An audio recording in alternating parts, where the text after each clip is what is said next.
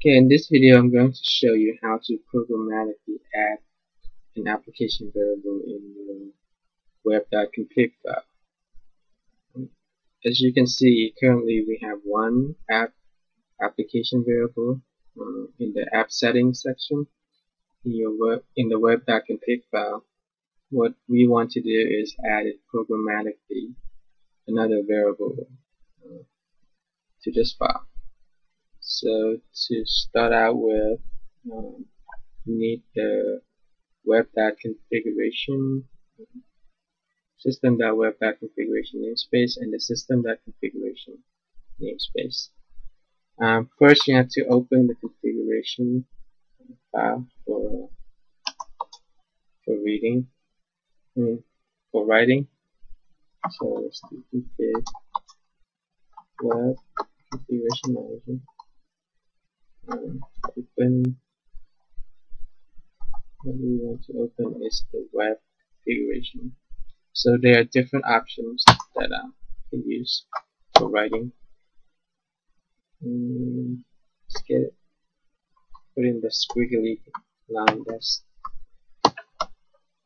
saying use the path, which is the root of the application.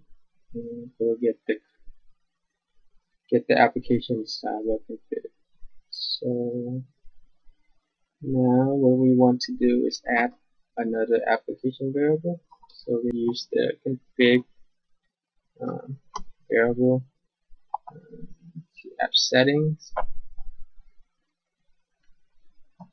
and then we want to use settings, and then add. Let's call it, first you give it the key, let's call it app2, and then the value, app2 value.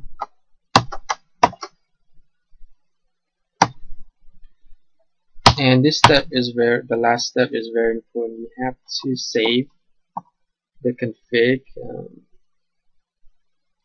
object class, because if you don't save it, it's not going to take the change. So it's like committing in database. Commit the changes. And let's save it. Let's run it.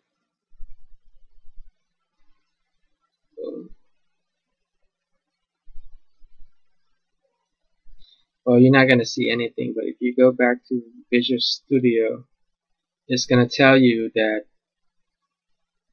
the web.config file has been changed. So now you have two variables. And this has been another video of ASP.NET. Thank you for watching. Have a good